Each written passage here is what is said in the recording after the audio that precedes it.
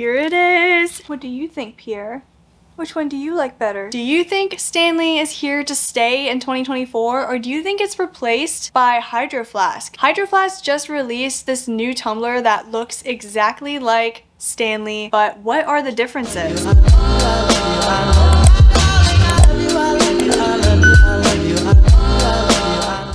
I am going to do an unboxing of the new Hydro Flask tumblers and compare it to the Stanley 40oz quencher tumbler. Welcome back to my channel, and if you're new here, please hit that subscribe button for more videos like this so you can support my channel. It means so much to me, so thank you so much. Here is the new Hydro Flask. I am excited to unbox this. There's been a lot of question about the comparison of the Stanley versus the Hydro Flask.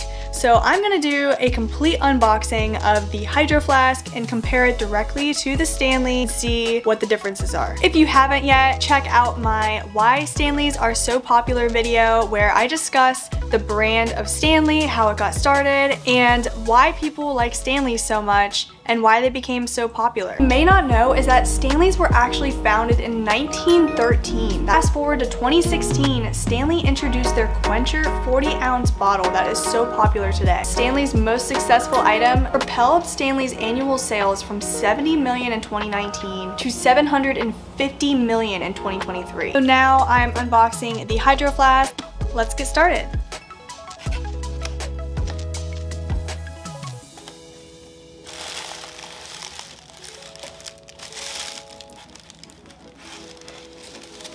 Here it is.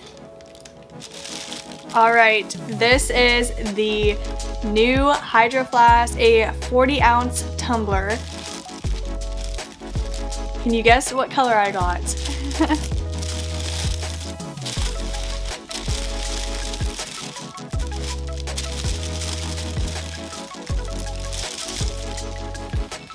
Look at this.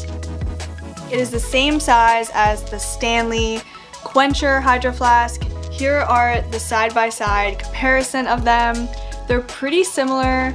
I also have the light pink color in the Stanley as well as light pink in the Hydro Flask. Pink is my favorite color, in case you couldn't tell.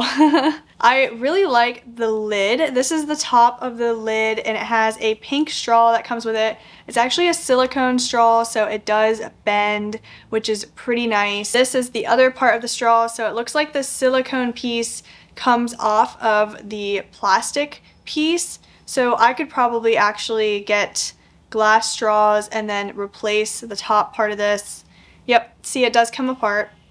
So then I can put in whatever straw I like on top with this piece so that it sits right on top. This is the top of the lid, and this little straw just fits right back in there seamlessly. I do like that the top of this is bendable. This is their Hydro Flask all-around travel tumbler with a flexible straw.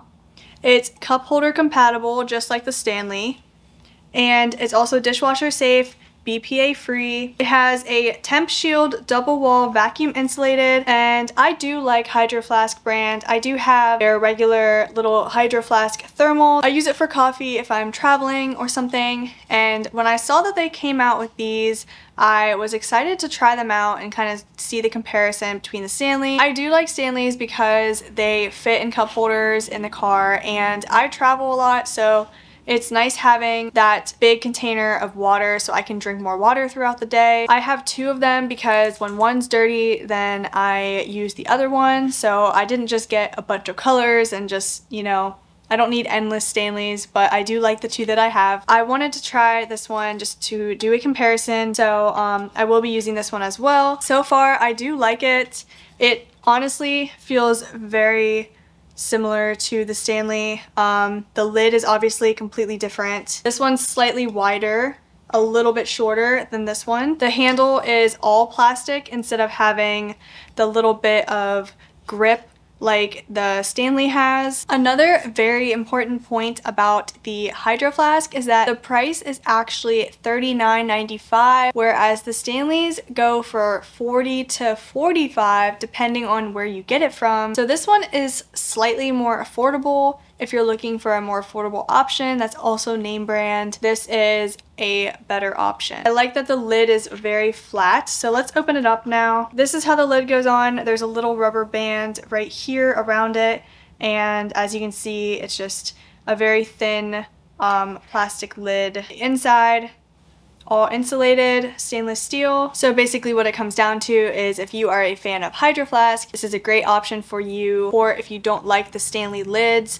then this is a different lid option that you can choose, as well as the bendable straw, which I think is really neat. Will this be the newest trend of 2024, or do you think Stanleys are here to stay? Let me know your thoughts, and thank you so much for watching.